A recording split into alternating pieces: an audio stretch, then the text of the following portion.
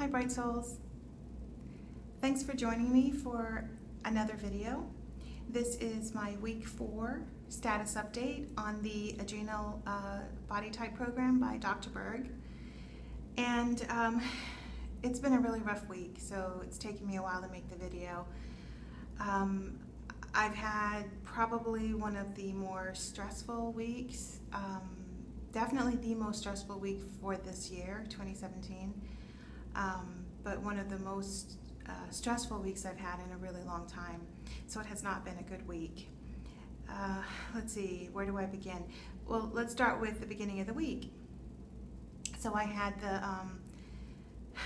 my refrigerator break, and everything in my freezer melted, and I lost half of what was in there.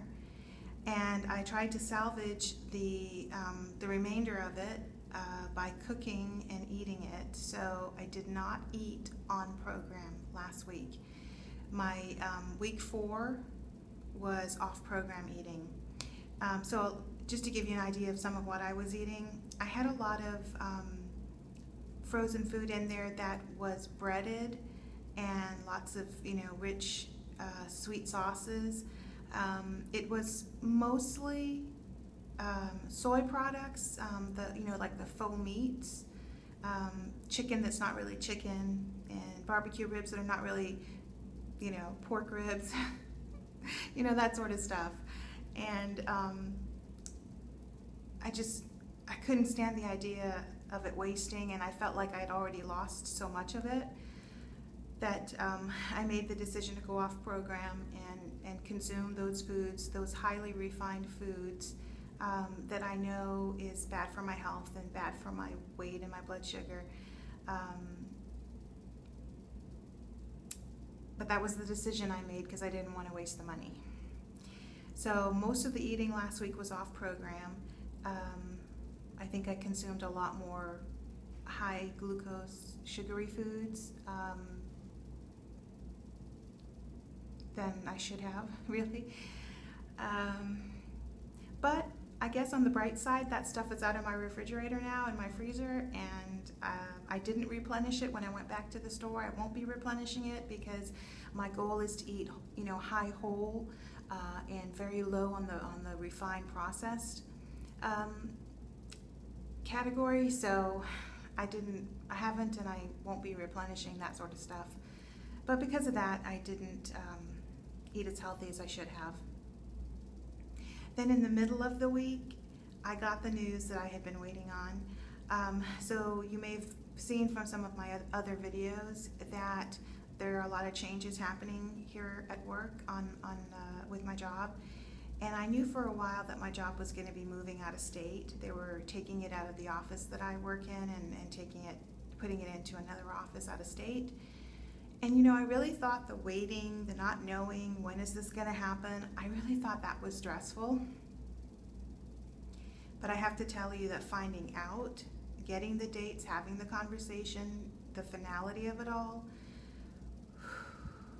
hit me like a brick. I mean, I've got so much stress pain in my neck and my shoulders. I am hurting still so bad from all of the stress. I never would have dreamed it would have hit me so hard and it would just be this huge ton of weight on me. I was expecting it to be sort of a relief and the weight off of me, and that's not what happened at all. So it really hit me like a ton of bricks, and it's still kind of resting very heavy on me. But basically, I was told, this is the end date for your job. It's going to be moving to another state, to one of our offices in another state. But they did offer to relocate me, so I get to keep my job, but I just have to uproot my family and move to another state. And so, I talked about it with my family for, a couple of days, and we did make the decision that I am going to move. My husband is going to leave a job that he's been very successful in for 12 years and move with me. And so we're gonna uproot our family and we're gonna move for my job. And there's happy and then there's sad, and there's like excitement And then there's like, I'm so afraid. It's been one of those weeks where it's been both good and bad. You know, I can see the good and then I can see the bad. You know, it's just been a real mixed bag and a real roller coaster emotionally. You know, I'm still so stressed out. And then once we made the decision that yes, you know, we're really gonna do this, then we started thinking, okay, what do we have to accomplish in order to make this happen? And we own a home, and there are repairs we've been putting off that we can't put off anymore because we need to sell the house. And so we started making that list. Oh my gosh. Oh, I'm in so much pain. So yeah, fun times, fun times. I imagine the next couple of months are going to be higher stress months for me, but I'm back on the program this week, and I am going to continue to work the program because it's been so successful and I've been so happy on it, and I've been doing so well health-wise. I fully expect that there will be more setbacks, hopefully not another week like this last week, but you know, you just don't know what the future holds and what could happen. So yeah, that's been my week. You know, I started out the week where, you know, I take the adrenal night formula before I go to bed, and that helps me. I said in some of my other videos that it helps me to fall asleep and to stay asleep. And the beginning of the week that wasn't happening, so I would fall asleep, you know, per normal, but then I would wake up and I would be up for like an hour. And then I remembered that Dr. Berg said, you know, if that happens and you wake up, you can take another one. So that's what I've been doing, like the first half of last week. When I would wake up, I would take another one. And then I kind of got smart and I said, you know, why don't I just take 2 before I go to bed? And so when I did that, I was actually able to sleep through the night. So the first part of the week, I wasn't sleeping through the night. I was waking up really tired. I was already really stressed and worried. And then the second half of the week, my sleep improved because I was taking 2 of them. And last night was the first night I decided to just try 1.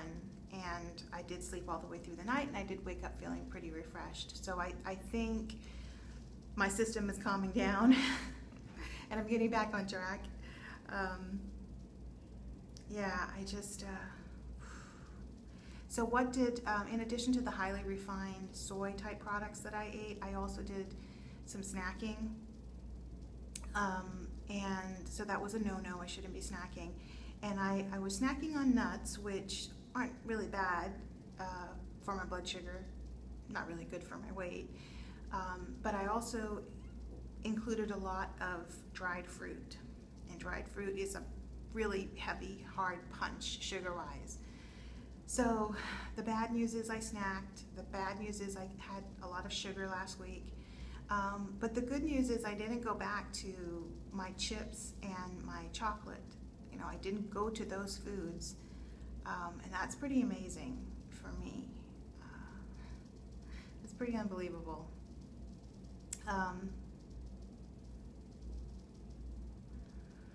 Yeah, so I think I'm back to sleeping better. I was having a lot of sugar cravings, and I'm not really having those right now.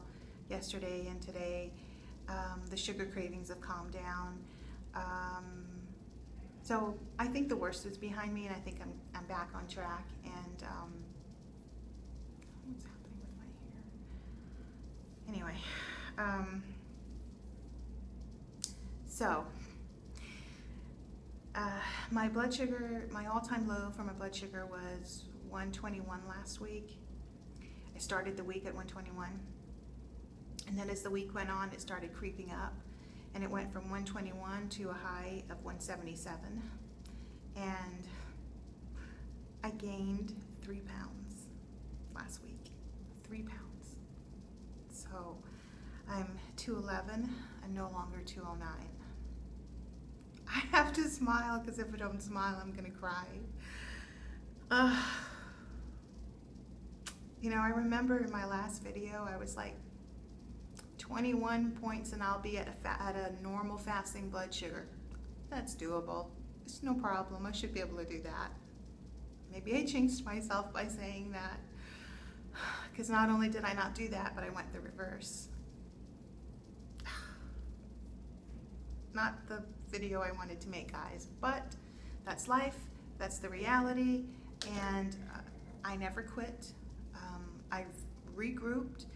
I've, gotten back on track, and like I said, until all the dust settles on this move, until I'm, settled, I do expect the stress levels to go up, and I do expect to suffer some more setbacks, but hopefully not as bad as this last week. Hopefully not an entire week of off-program eating. So that's my result. Not very good, but it ain't over till it's over, and I'm not quitting, so it ain't over. Thanks for spending time with me. Have a fantastic day, guys.